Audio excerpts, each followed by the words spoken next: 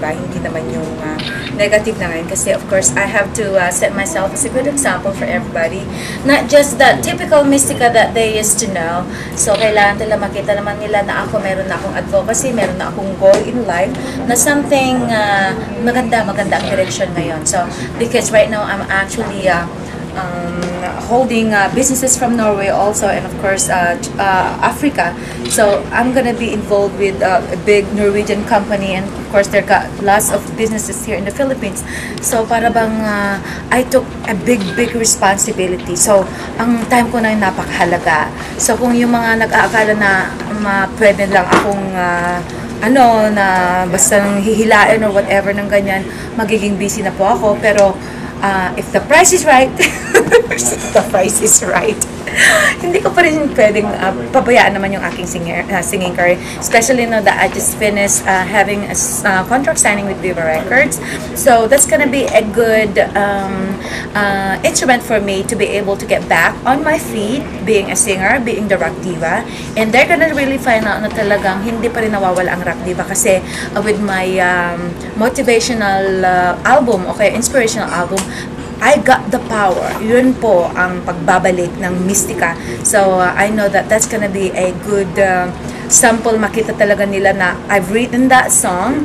That was before I even came back to the Philippines, because by then I knew that one day I'm gonna be able to use that song, and then ito na yung timing. This is the right timing for me to be able to launch that album and to be able to give out kung ano talaga yung nakayanan ko rin na being the composer.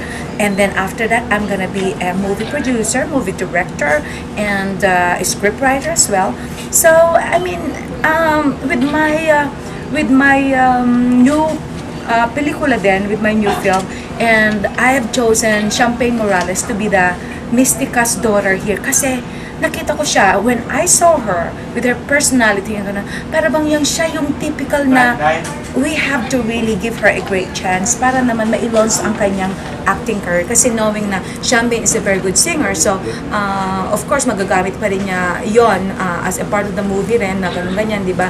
Because this movie is really something na kailangan talagang panoorin ng mga tao, kasi ito yung para bang na-base ko ito sa totoong mga pangyayari, reality, totoong buhay na nangyayari.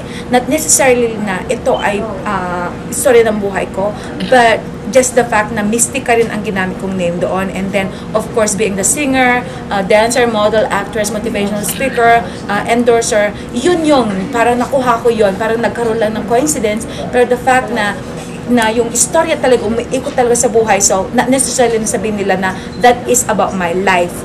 Pero, yun ay about the life of talagang create ko na nangyayari at pwedeng mangyari. So, yun ang pwede kong i-share.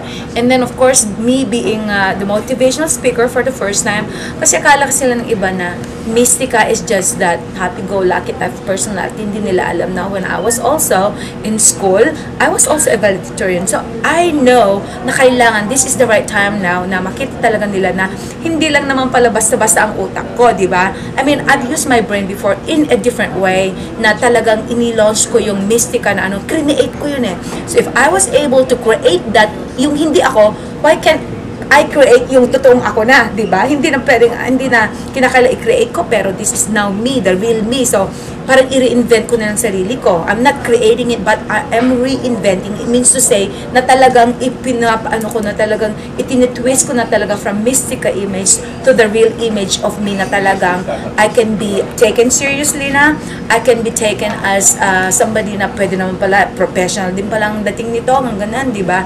So, I mean, being a motivational speaker, I have to set a good example here na ako yung tao na may paninindigan, may prinsipyo, meron ako assertiveness. Pag sinabi kong no, hindi na ako yung ganun-ganyan na pwede nyo na akong seryosan. Pag sinabi ko, no, I'm not gonna take that, yung mga ganung offer, kung I know na hindi na talaga dapat. Kasi marami akong pag-aaksayan ng panahon ko in a way na talagang alam ko na my time is gold na, quality time. So, the only way I can spend my time to everybody, o kayo mga ganun-ganyan, if I know na talagang it's really worth my time. Pwede pa rin ako na pwedeng katulad mang pag meron silang advocacy, meron silang layunin na maganda katulad niyan, I can still go for free or whatever. Pero pag sinabi nila na pwede na lang nila akong hila-hilaan na ganito, ganun na, bakit dati pwede ka naman ganun tapos ngayon hindi na.